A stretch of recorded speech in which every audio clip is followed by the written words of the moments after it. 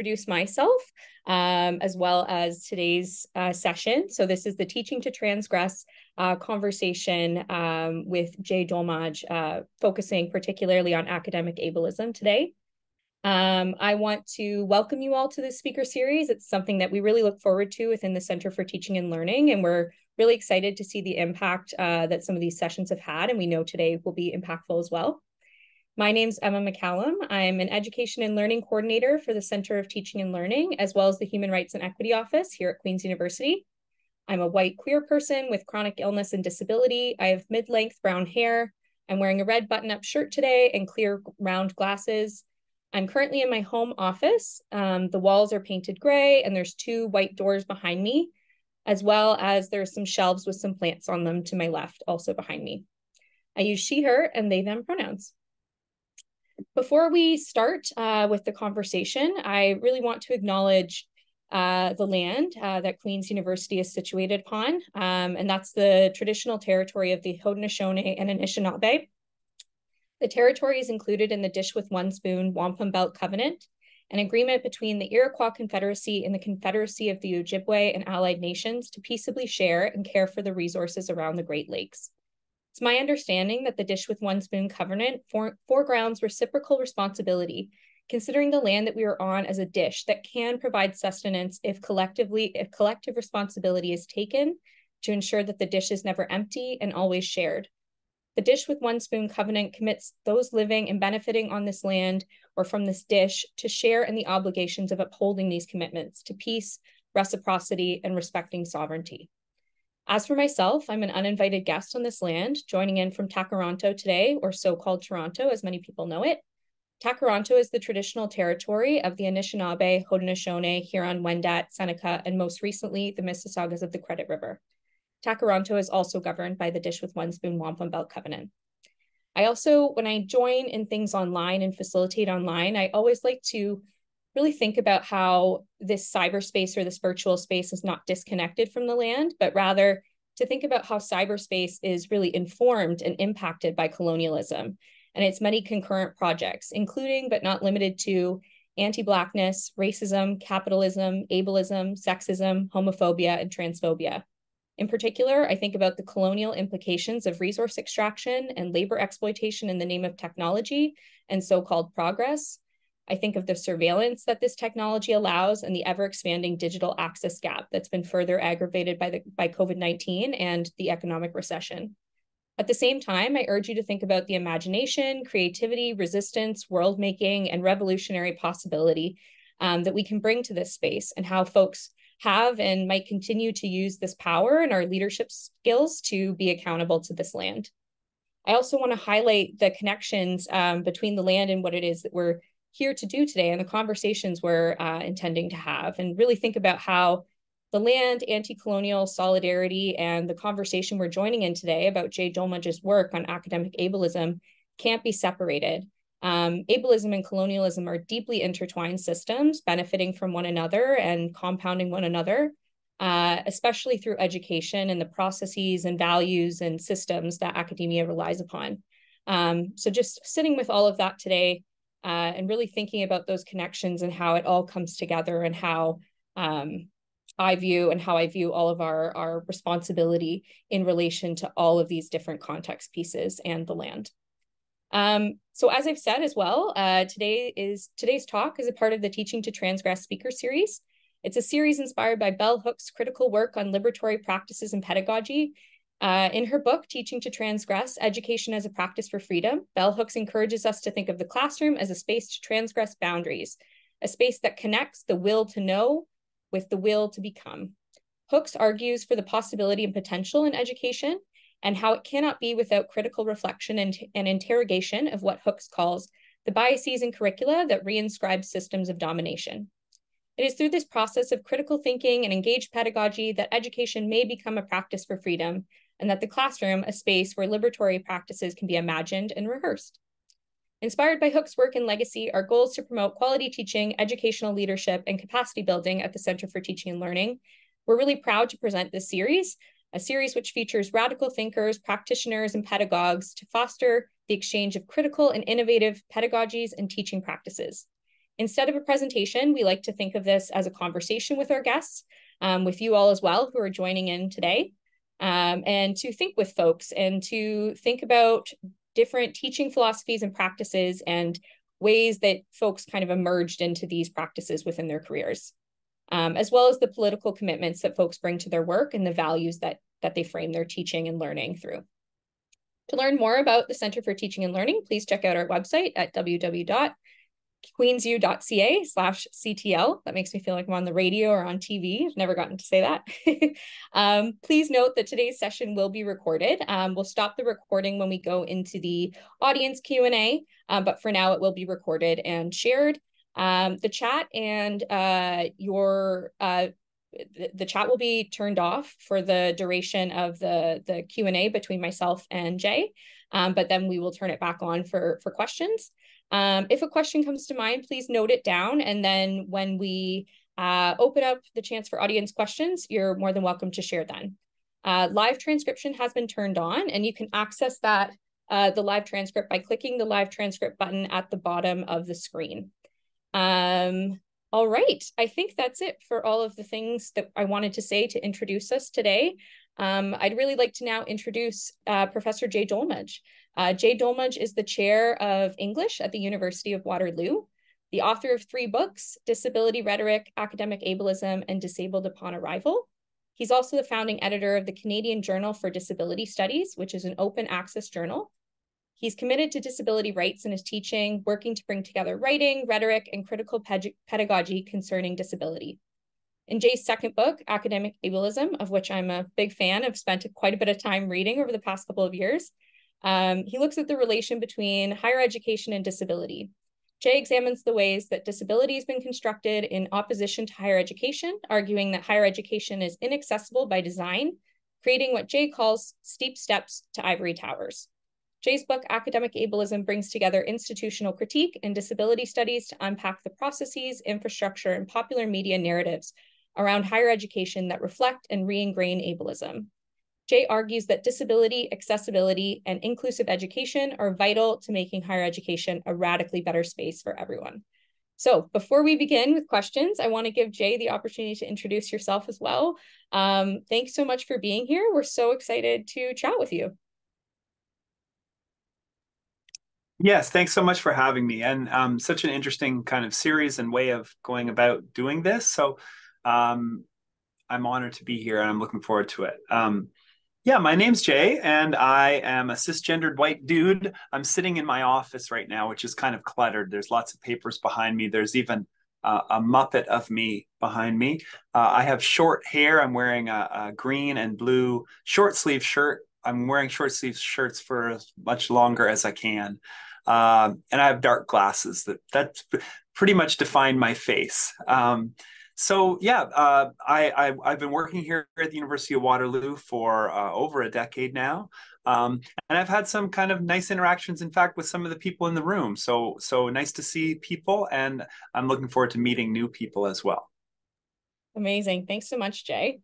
Okay, so I think to start us off, we'd love to hear a little bit about your teaching trajectory. Who are the thinkers who've influenced you and who you are as an educator today?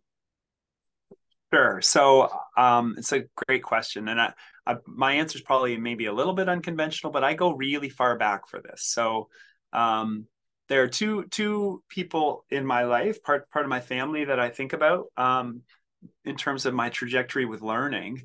And the first was someone who I was very close with, my brother Matt. And he and I grew up together with my sister Leah in a very small town called Gravenhurst, Ontario. When my sister and I began going to school, my brother's older than me, I realized that he was not going to my school. So he was bused to a segregated school where they really just learned life skills, which is kind of just, not much in Bracebridge, Ontario. And so in the morning, I would get on my bike and go to school, and he would get on a bus and go away. And it was really hard, to be honest. It was really alienating. He and I shared a bedroom, but there was this disconnect growing because I had these connections in the community and neighborhood. I walked or biked with other kids to school, and I could see what the toll was on him. my family took a year away. We lived in Vancouver for a year where my parents went back to school, and my sister and my brother and I, we all went to school together there.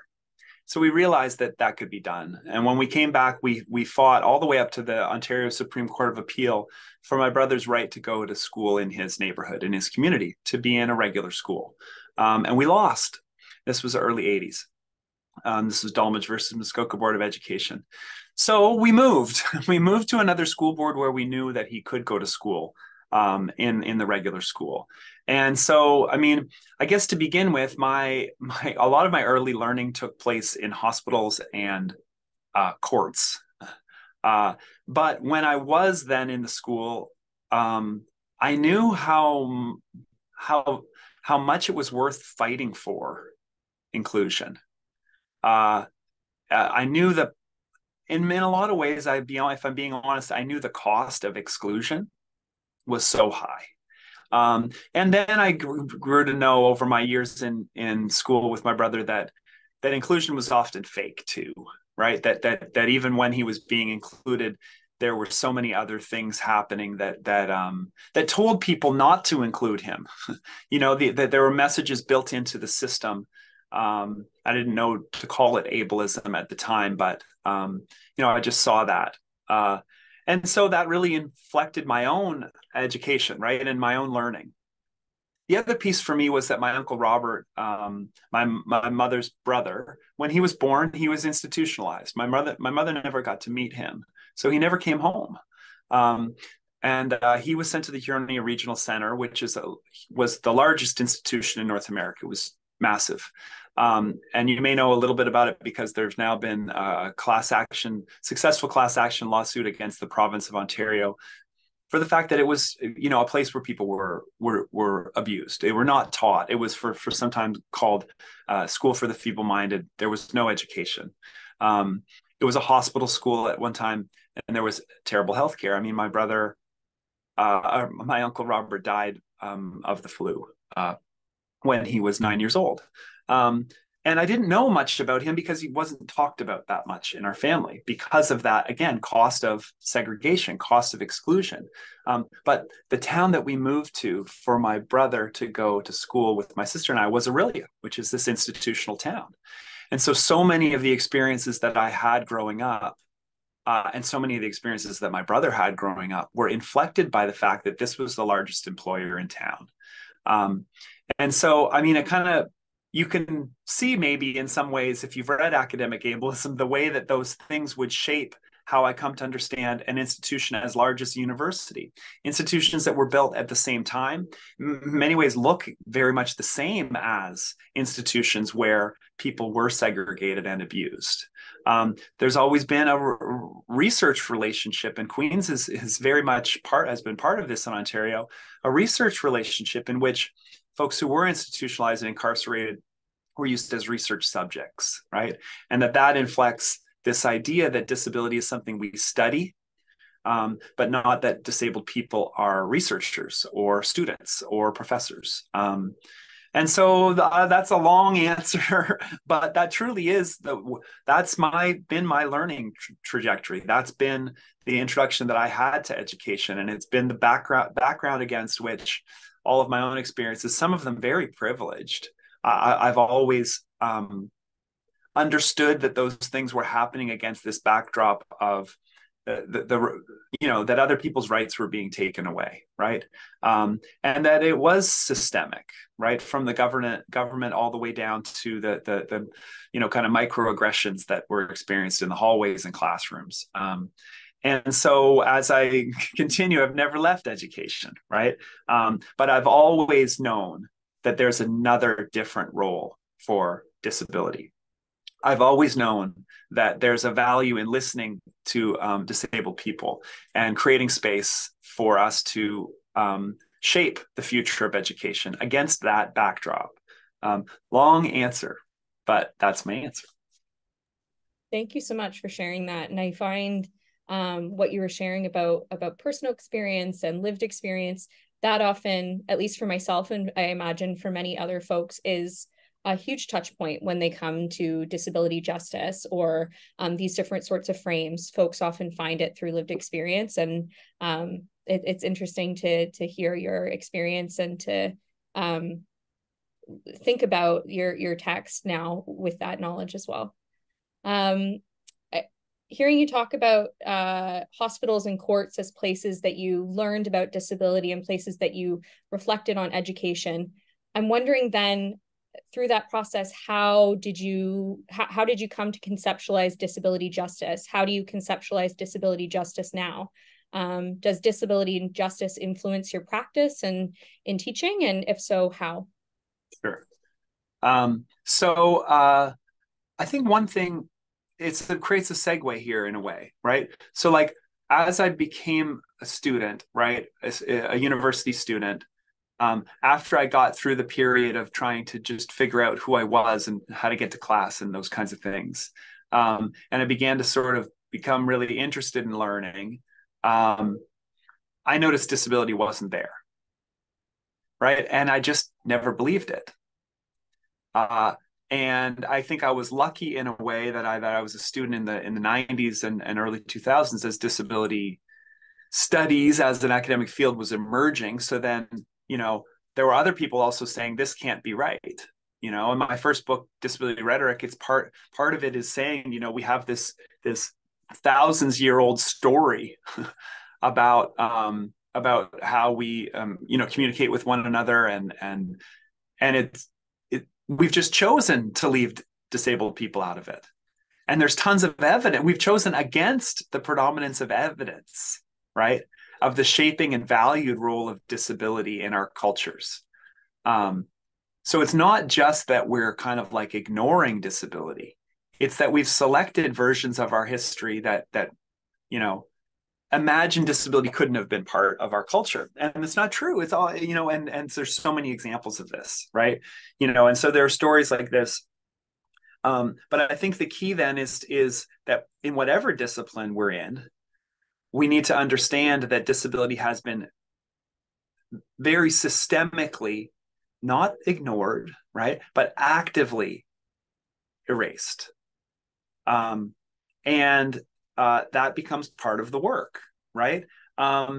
We have had this kind of history of what we could call rights-based arguments around disability, right? And that's very much how I grew up, right? The right to go to school, right?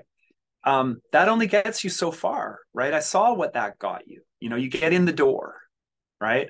And it doesn't mean inclusion, right? The word in those days used to be integration versus segregation. And then people said, well, integration is not inclusion, right? And then inclusion is not equity. And the words have shifted, but the truth is there's always been ways in which disabled people are not listened to, right? In which disabled people are erased. So those rights-based arguments, which are important, right? They've in general landed us at a place where there's really temporary, minimal, retrofitted changes, right, to a system, to a dominant culture. And to me, disability justice means starting with the value and the beauty, the identity, the culture of disability. It means when you're looking around for disability in your discipline, you're understanding how much richer your discipline can be when you counteract some of that erasure, right, and ignoring, right? Unfortunately, in universities across the curriculum, it's not where we've started. Like I said earlier, disability is seen as something to be cured or eradicated. It's all over the curriculum. It's all over the research programs across universities like Waterloo and Queen's. But disability justice means starting from a place where we value and protect disability culture and identity. And that's going to take time because our higher education has been the place where those values get reinforced. We've taught the rest of our culture to see disability in a very limited way, right?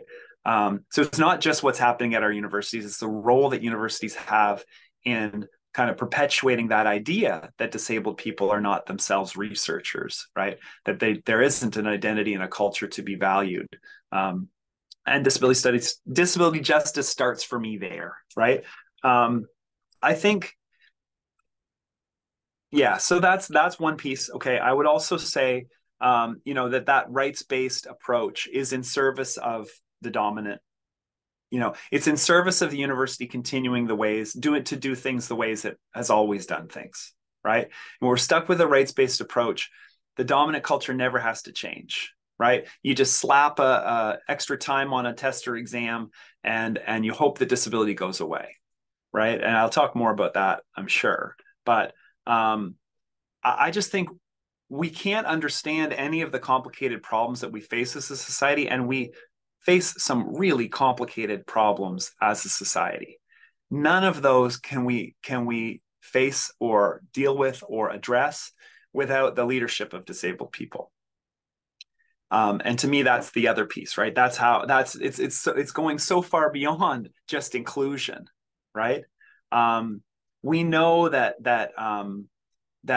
we can't handle the big problems and questions that we have as a culture if we're not led by disabled people. I think the last 4 years of a pandemic has taught us that. But I think it's true in so many other spheres, right? And the other piece above disability justice for me is that I say this so carefully, right? And then I have to unpack it, but it's an acknowledgement that ableism is never alone, right? Ableism impacts everybody, right? But it also interacts with so many other forms of discrimination. It also interacts with all those major problems I was talking about, right? Climate change relies, the speed of climate change relies on ableism. Lack of housing, right? Income disparity. All of these things are wrapped into and fueled by forms of ableism. So you need to understand ableism in order to dismantle them, right? But also you can never isolate ableism as something that is just about disability discrimination. It's always about other things. There's a problem in disability studies in that there's a very common argument that sort of says, people ignore disability, right? And I get it, but it comes from this place of but people understand racism, but they don't understand ableism, right? People in our culture do not understand racism, right? At all. But it's not helpful to pit one form of discrimination in some kind of adding game against another, especially when they're so connected, right? When ableism has been used for years to sort society, right? Across a wide variety of different kinds of vectors, right? In ways that have been extremely harmful. But we also can't begin to tackle bigger problems like racism, like classism, sexism, right? Transphobia by ignoring ableism, right? So I think that's a big piece of disability justice, right? And I can kind of maybe give an example. I could give an example, but maybe that's enough of an answer for now. I think if you've got a great example, I'm sure that some folks who are maybe newer to this would really benefit from that, or kind of seeing how this applies or fits together if you're comfortable with that. Sure. Okay, and I'll give one that I think is really relevant to us in terms of thinking about disability on our campuses. Okay, so it's an example that I give commonly because I think it's really actually pretty urgent right now. We have these systems in place where the only time disability is ever talked about on our campuses is on our syllabi. The last line of your syllabus when it says, go to disability services if you need accommodations, right? That's part of how academic ableism works, right? It says it's just this supplementary thing. It's the last thing, right? Disability would never be part of the front of the syllabus or the week-to-week curriculum, but it's there at the end, right? And the hope is that nobody ever asks for any of those things, and it's pretty much coming true. That's what happens, right? But I always say, the experiences that students have had by the time they get to college or university, the experiences they've had with disability and accommodations are so overwritten by racism in Canada that we really have to understand it's a completely different prospect for a student, for example, a Black student or an Indigenous student, to ask for an accommodation, to have a disability diagnosis, to feel that they need to disclose a diagnosis than it is for a student, a white student, for example, right? So even the labels that we have for disability, they've all been filtered through a school system in a way that, and Keith Mays, who wrote this excellent book called The Unteachable, shows, I should use the quote here, right? Educators have, quote, carved out privileged white spaces in every disability classification we've seen over the last 5 decades. Quote, white student protection and advancement inflects every disability diagnosis a student might see from kindergarten to grade 12, and therefore all the forms of resegregation overwrite disability on our campuses as well. I'll give you some statistics about this, how it works in Ontario, right? In the Toronto District School Board, this is a Higher Education Quality Council of Ontario report, showed that having, quote, special education needs in high school means you are drastically less likely to go to university. And that's been getting much worse over time, not better. But most notably, being a student of color makes you much more likely to be labeled with those special education needs, right?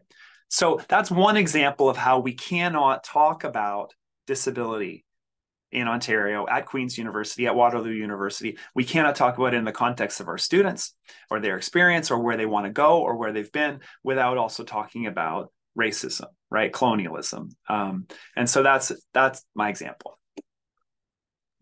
Thank you so much. I think that's so helpful to see those intersections and that reference as well, to understand how all of these pieces fit together and how they work together to create the context in which we're operating in, and the ways in which we all relate to these systems and these systems relate to us differently. So thank you for that. I think the next question that I had, I think very much feeds into what we've been talking about, because the question starts off with, early on in your book, you reiterate that we cannot understand academia until we interrogate it from the point of ableism. What can be understood about teaching and pedagogy when interrogated from the point of disability? Yeah, so I think I've answered that in some ways already, right? I mean, I think this sounds so bleak to say it out loud, but I believe it's true. Like, there's no institution in our culture that's more ableist than higher education, right? You think of the kind of defensiveness that we experience on our campuses when we want to talk about mental health or crisis, right? That people will defend that by saying that they need to be rigorous, right? It's so deeply part of what we do, right? So it is what makes a university work. So if you want to know how a university works, you need to understand ableism, right? The forces that keep us teaching in ways that we have for the last 8 decades, right? That stop us from having more innovative or equitable approaches to teaching and learning, are all kind of rooted in forms of ableism. So there's that, like, you can't critique the university except for through ableism. There's that. And I believe it's true, right? But also I think there's another way of looking at this that says, and us in this room, I think we're here because we're oriented around teaching to transgress, right? To doing things differently. So I think what we know probably already, but it's worth repeating, is that we should be listening to disabled teachers, staff, and especially students. And I'll give you an example of this, right? Before the pandemic, I'm only really aware of one large-scale study at a university where they got together disabled students and said, hey, what accommodations would you actually like? Not like's the wrong term. What accommodations would actually help you? Which says something about the system, right? Nobody ever asked. And the truth is, the vast 75%, 3/4 of accommodations are the exact same thing, which is just extended time on tests and exams. And we've spent so much time just giving that one accommodation that we can't explore how to accommodate any of the other things, right? And yet Queen's University, on your webpage, nobody is taking an exam on your webpage, on your homepage. They're not advertising the number of exams they give in the year, right? The students on the homepage are engaged in really interesting forms of learning. Disability Services has no time to help with that because they're stuck in a system, a factory model of education. Okay, so I soapbox there for a second, but The one time that a university, this was at the University of Illinois, they actually asked 303 undergraduate students what accommodations they might need or what would help them, right? And what they wanted were recorded lectures as videos, transcripts for those videos and lectures, and then access to course materials, including instructor notes and slides, outside of the 50 minutes they met in class, right? So that's just asynchronous learning. They were asking for this for a long time, right? And then the pandemic hit, and during the pandemic, right, we all pivoted to a lot of those things, despite the fact that for decades we've been telling disabled people that they were stigmatizing them for even asking for those things, right? Now we know, you can't learn everything in a 50-minute sprint, right? The school year is organized as 12 50-minute sprints in a 12-week sprint. And you learn better when you have access to those materials outside of that like little sprint. Those sorts of things, if we had listened to disabled students 20 years ago, right, imagine where we would be educationally, right? And so for me, that's instructive. It's just one example, right, of the ways that if we designed what we're doing with and through disability rather than around it, right, or later, imagine where we could be. And in disability, in the history of disability, there's this thing called it's called the electronic curb cut effect, right? And it basically says that every really interesting, useful technology that we have was originally developed for disabled people. And when it was only for disabled people, it was hard to get, it was expensive, it was unwieldy, right?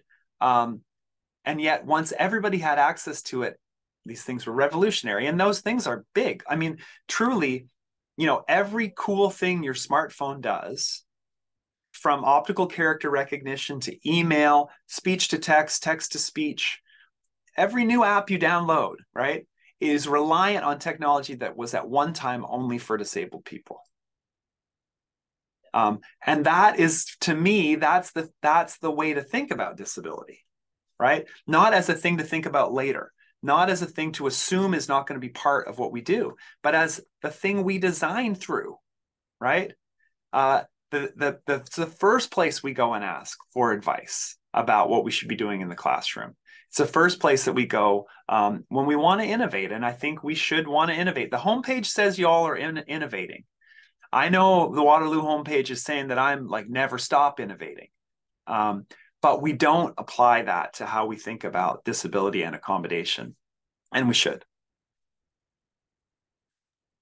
That idea of innovation and how attractive that is, and then yet where it falls short in practice is so interesting. I'll definitely be thinking about that, as well as what you were saying about how these systems are set up to be rigorous, and they desire to be rigorous. I can think of how many conversations I've had when I was a student, as well as now as a staff member, where faculty or staff will have these conversations where new questions emerge and new opportunities emerge to really redirect to thinking about something like disability justice that start at the place of, but don't we need to be rigorous? And don't we need this to be difficult? And don't we need to prepare people through, prepare all of our students for the difficulties of what will lie afterward? And I always think about, well, what if another world was possible? And I also know that in many workplaces,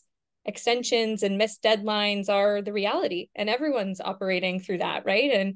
And so this idea of the university must be a place for structure and difficult learning and innovation, but at what cost and in what way? I think all of these narratives are so interesting, and I really appreciate bringing that up. Again, so this what you've been saying, I think, ties really nicely into a lot of what your book talks about around retrofitting, and how retrofitting and accommodation is not the solution or the path through that's going to be most successful, most supportive, most affirming for many students with disabilities. So reflecting on how students engage in the accommodation process and how students often have to navigate the balance of self-advocating while risking further stigmatization. Can you tell us a little bit more about what you mean around retrofitting and how your perspective on the inadequacy of retrofitted solutions impacts how you engage with students and the accommodations process as an educator?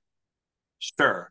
So I call the accommodations process a retrofit, and I should define what a retrofit is. So basically, like a retrofit is something that's added onto a product or a building after it's already been built. And usually they're mandated, right? There's nobody puts them on for fun, right? They're put on because you have to.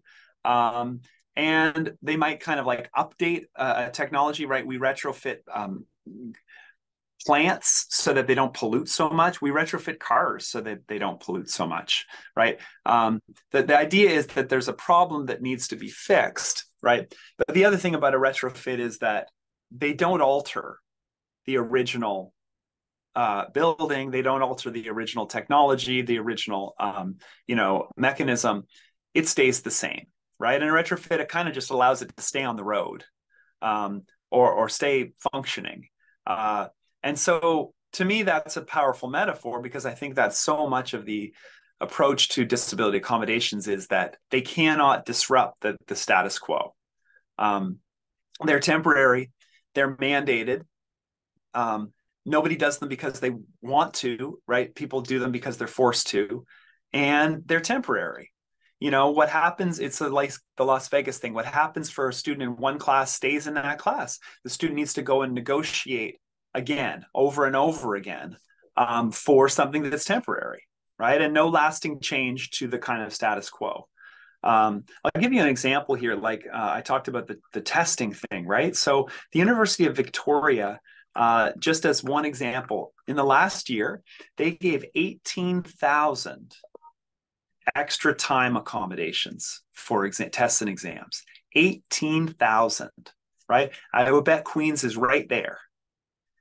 And none of those accommodations would ever question why anybody is giving a timed test or exam, right? And we work at research institutions. There's no research. In fact, all of the research shows that a timed test or exam does not make students study harder or retain more information, right? Learn better or even reflect what we've taught better.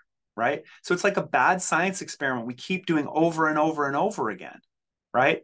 And we never question why we're doing it. In fact, we'd spend however much money on 18,000 tiny accommodations that just give an extra half an hour to an hour, rather than saying, why are we doing this, right? Why is anybody giving a timed test or exam? Right? To get to your example from earlier, nobody walks into an engineering firm and says, put your pencils down. Whatever bridge you built is the one we're going to, build.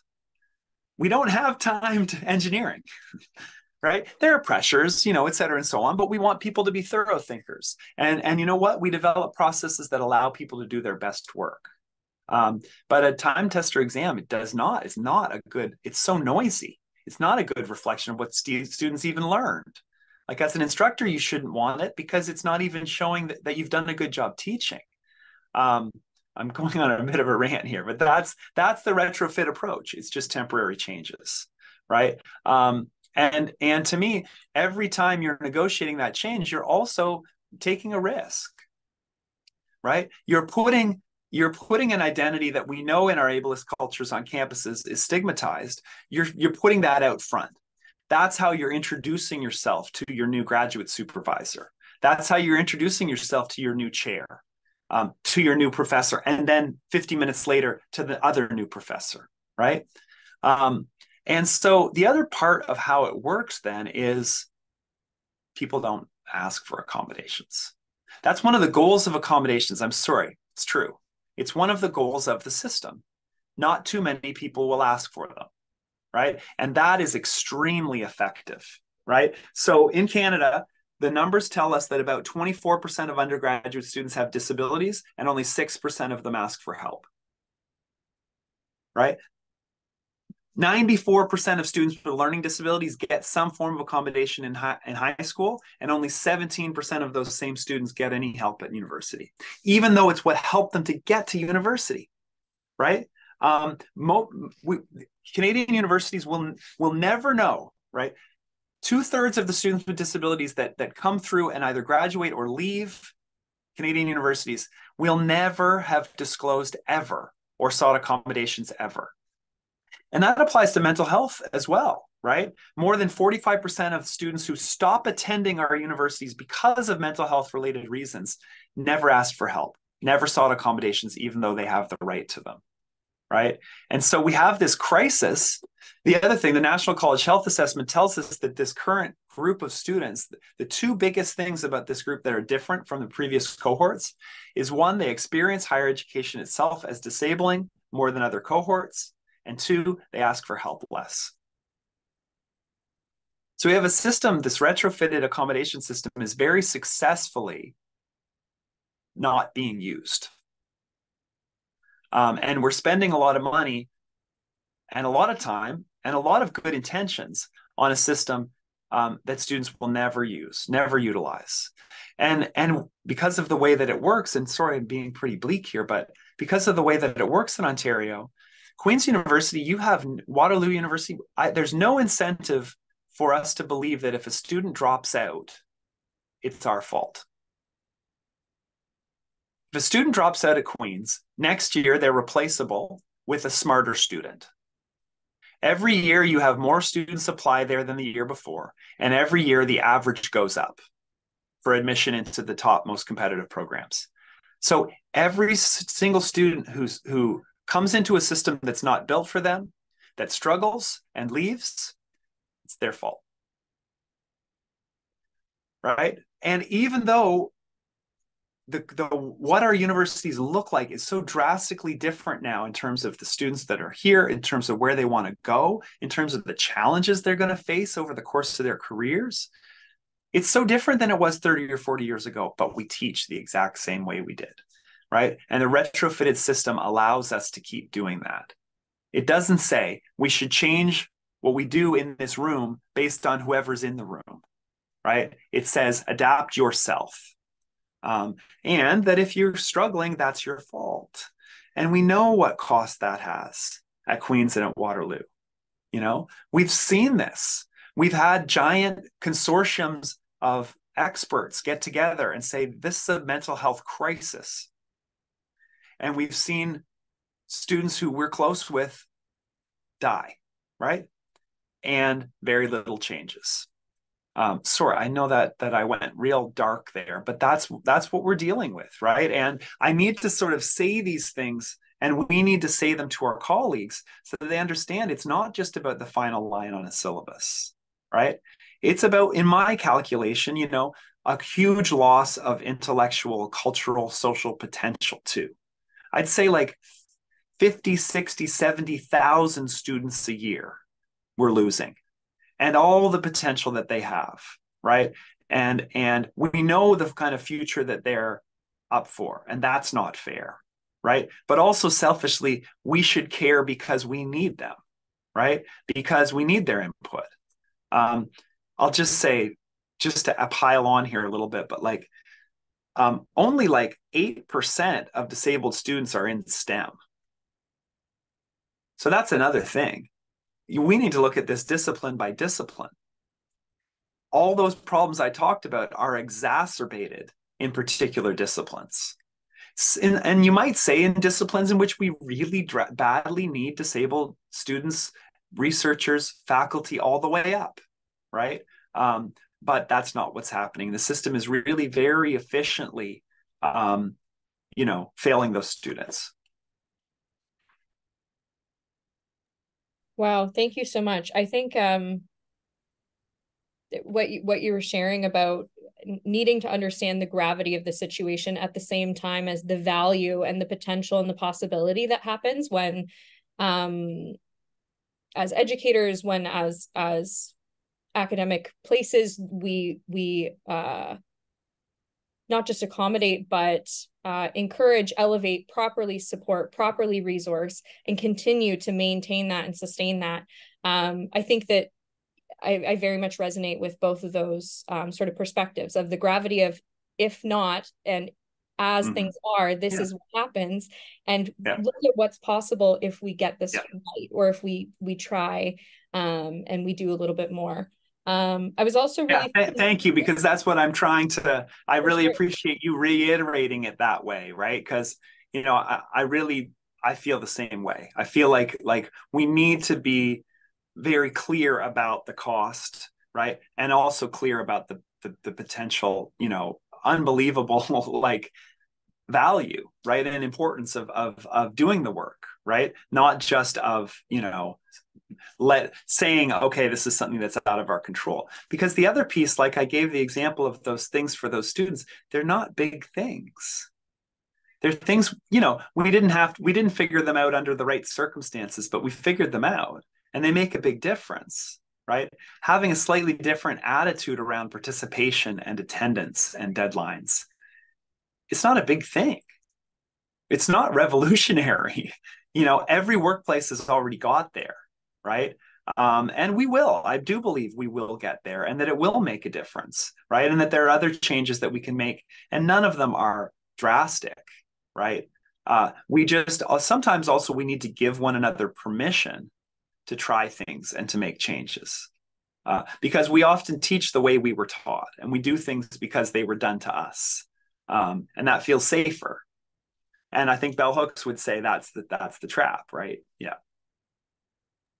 Yeah, the teaching how you were taught, I think when I think about graduate level and PhD level and postdoc level, I think about how much of that rhetoric appears there of, you know, this is just how it is, and this is what my PhD was like, and this is what, you know, my master's was like. And so it's going to be hard in the same way, because there's this sort of, as you move through the ranks, so to speak, of post-secondary education, and you reach different sorts of levels or different sorts of accomplishments, there becomes that different sort of, and sometimes even more strict gatekeeping, not always, but sometimes. And I think that's really interesting too, when you factor that in as well. Can I just add something on that? Because I think the other piece is that the whole system is controlled by people who were successful in the system, right? And those people, you know, whether they can recognize that the system was unfair or not is not really even the issue. It's that to question the system means questioning their own privilege and abilities, you know, and that's hard.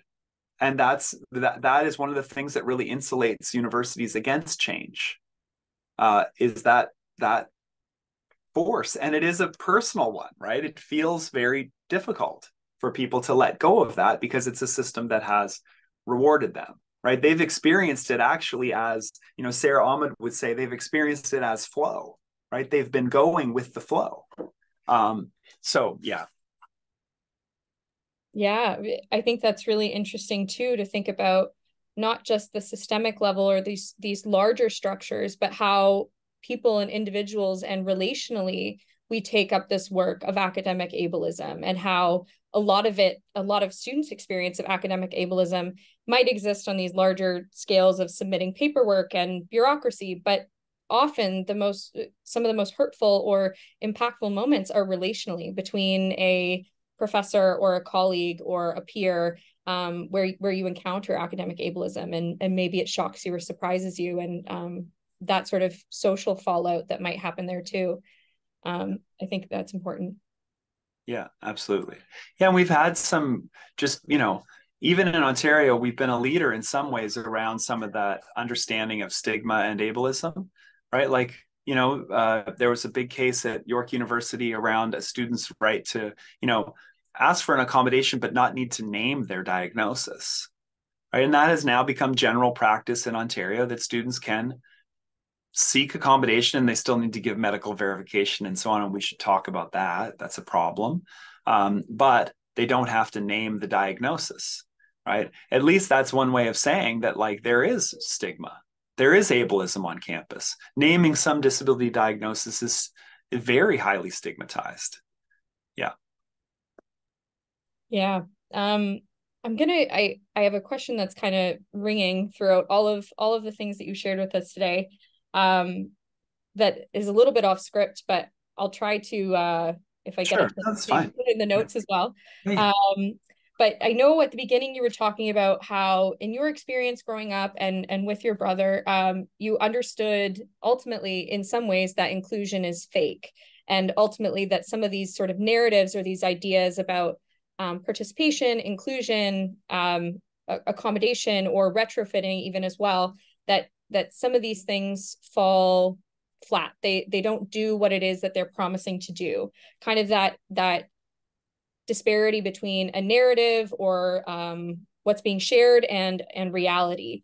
And I think I'm wondering how you as an educator navigate taking these big ideas and all of these things that are really important to you and making sure that they don't fall flat, making sure that they actually are ultimately impactful and ultimately make their way into your relationships or in your engagement with students or with peers or other faculty. How do you bring this from sort of narrative to reality to really actualize disability justice? Wow, it's such a good question. I mean, here's the thing. It's like,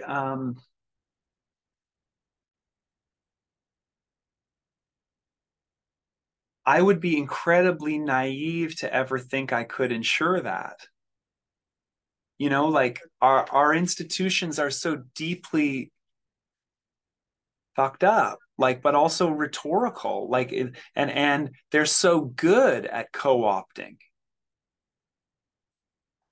Like I'll be honest, like I want to talk about disability justice, and I know exactly what some of the problems with just a rights-based approach are, but we don't even have faculty policies for disability accommodation at most schools in Canada.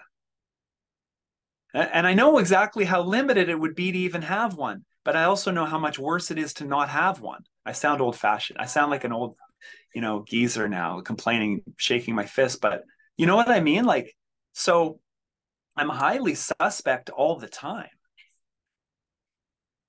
like deeply so. We're working on my campus to talk about universal design. Well, okay.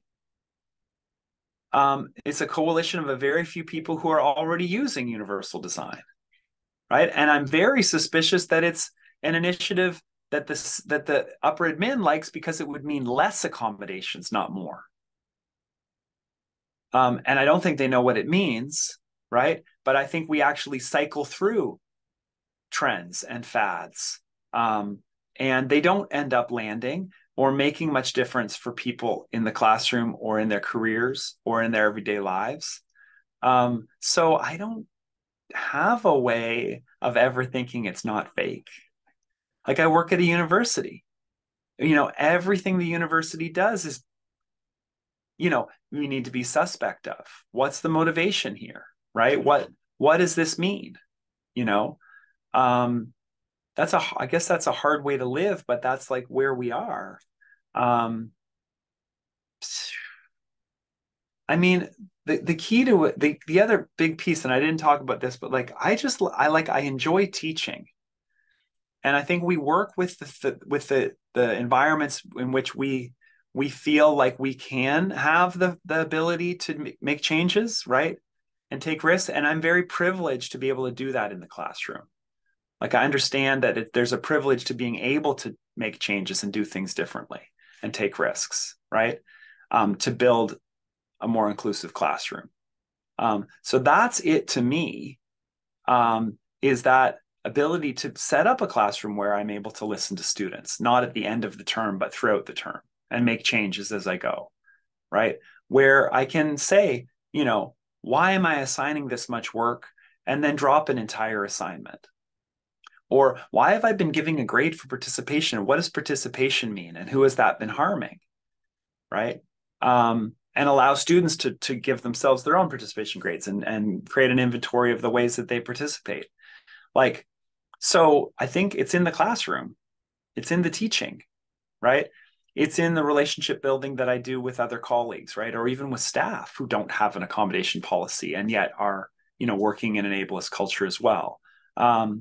So it's not at the higher levels. There, I'm just really suspect of everything. But it is still a play. The other thing, this will sound very Pollyanna-ish, but like universities have a lot of neurodiversity, right? It actually is a place where, it's terrible and ableist, and yet there's also a lot of unique ways of thinking and being and communicating, and so to me, there's potential in all of that as well. But I don't think I can ensure that what I'm doing is as impactful as I want it to be. That's like, I just can't, right? Like, then I would be kind of congratulating myself. And I think you all can tell, like, I do have hope, but it's always balanced with that worry. Yeah, I relate to that that sort of critical approach that we have to take to our own critical reflection, really, of our own practice, and being really honest about perhaps congratulating or overinflating what it is that we think we've done or the impact that we've done without actually having student feedback to refer back to. Of course, encouraging ourselves and understanding that this is hard and has many different layers, and that small things can be really meaningful is important too, but Yeah. make sure that we're not giving ourselves good feedback when our students haven't necessarily done that, or it doesn't really reflect in what they're saying about whether our class is accessible or not. Yeah, for sure. And I think we also, we're all here, right? And so the other piece, we can't congratulate ourselves until we realize that there are a lot of other people who we'd like to be here, right? And that's another orientation I think that's really important, is like trying to find the right ways to even create the right argument and persuasiveness to get other people to change too, right? Like it's very easy as an academic to just stay in your lane, keep doing what you're doing, right? But I think there's actually a responsibility, especially as we gather privilege in the institution, to try to influence other folks, right? To try to point out when there are, inequities like this, to be loud sometimes, to take on the risk of being louder sometimes, right?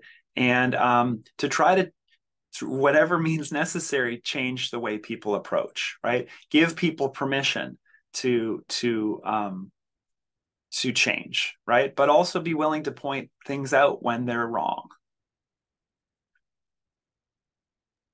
Thank you. Yeah, I think again this fits super well with our final question before we open up to Q&A, which is really bringing it back to the work of bell hooks and the intention and kind of theme of this whole speaker series, which is teaching to transgress. Bell hooks encourages educators to use the classroom to transgress boundaries and emerge new possibilities. What are some of the boundaries that you attempt to transgress, and what new possibilities do you hope emerge as a result? Sure. Okay. And I thought about a couple of things here. First, I want to point out, like, Academic Ableism, it's an open access book. It's free online. There's an audiobook version. It's free too. Like, you can easily access it if you want to. Yeah, I'm not trying to sell it or something. It's free. But along with the book, there's also a resource there that has like hundreds of teaching ideas, right? And part of my thank you so much. And even if you could link to that, to those teaching ideas, like, part of the approach has to be a little evangelical. Like, we need to just try some things, see what happens, right?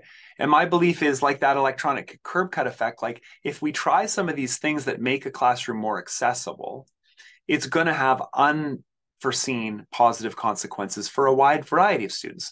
First generation college university students, international students, right? Students with different linguistic backgrounds, students with different class backgrounds. There are going to be things we learn from doing that, right? And so I am kind of like evangelical about it. Like, let's each try some of these things out. Let's get together in teaching circles or groups, try some different things, right? Take some accommodations that you've had in a class that were just temporary and for one person, give them to everybody and see what happens, right? Those are not, and you're not committed to them. They may not work, but we can try, right? And so I've tried that over the last couple of years. I acknowledge that idea that I've really drastically rethought what I mean by attendance and participation. There are a variety of ways to be present, right, and to contribute. And so I've made some changes there. I'm glad to share some resources and policies from my syllabus and things like that about how I do that. But lots of ideas in that resource. And I think that's a place to start. I call it places to start, right? But I have two particular challenges that I see. And I've talked about them already, but this is more of repeating. But the first to me is help seeking, right? I think we really do have a crisis of help seeking. For whatever reason, whether it's that a lot of students went through pandemic learning in high school, right? That they're continuing to go through a pandemic that's not really being acknowledged in university.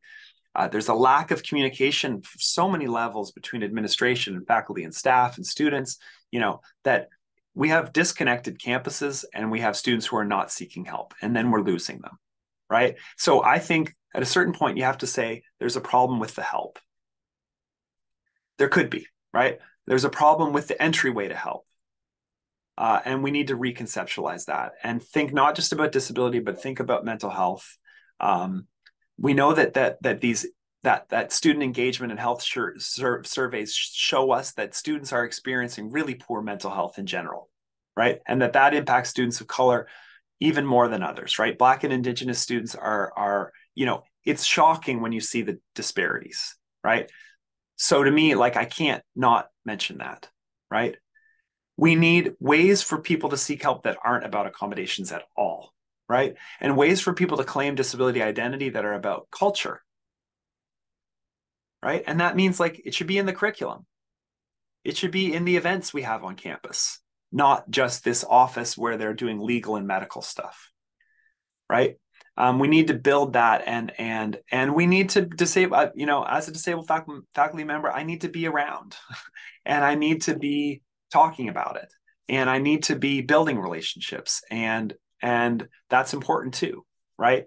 But then also, right, the second piece is it builds directly on the first piece, but we need to center students and faculty with disabilities to help us design the university that we want to have. We need to listen more, right? We need to understand that process, right? We need to ask disabled students to kind of audit our programs and processes, right? They need to be at the center rather than marginalized, right? And that's the opposite of this approach in which disability was unexpected or unwelcome. And that's disability justice, right? So those are my two things, I guess. Help seeking, right? And really thinking carefully and differently about that. And that's one piece. Students with disabilities have a right to seek help, right? A right to seek accommodations, a right to be seen on campus, right? But on the other hand, they also should be the shapers of campus.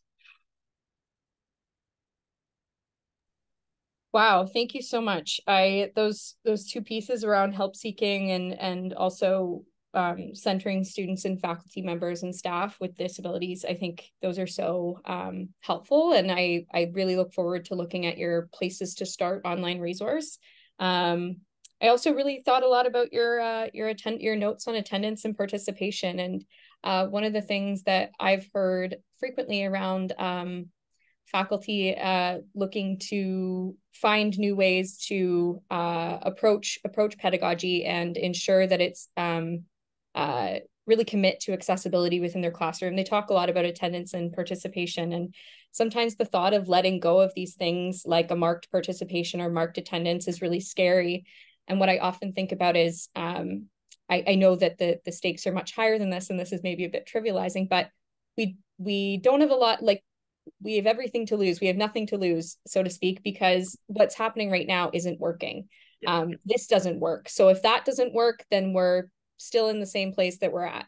So really thinking about how trying something and maybe one of these resources or one of these suggestions that you have in that resource, that trying that, even if it's different and even if it changes something, and even if it doesn't work for your particular class, you're not, nothing is lost. So Let me give just one. Let me give just one more example of that, because I had an associate dean at Waterloo who sent an email around during the pandemic that they'd done a survey of students, which they never do, but students said how stressed they were, basically.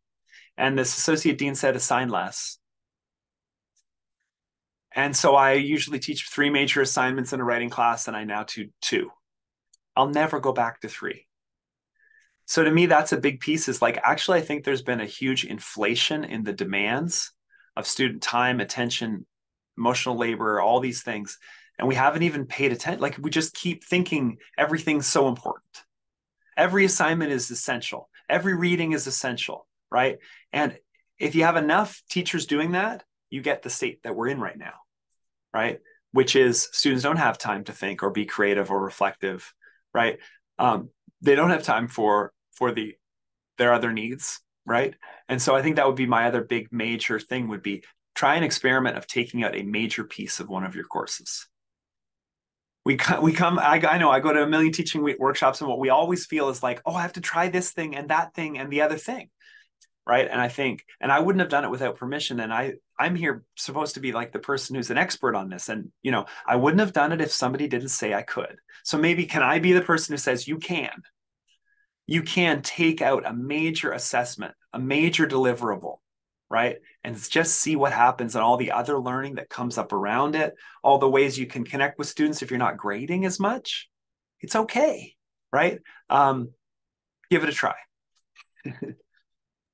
That's awesome. Thank you so much. And I'm sure for many folks here, that permission is maybe the push that they needed to think about not just what they're going to add, but what do they need to get rid of, or substitute instead. That's awesome. Thank you so much, Jay. I really appreciate this part of the conversation, and I'm really excited to continue and see what questions have emerged with folks who are here watching and participating today. If we can open up the chat,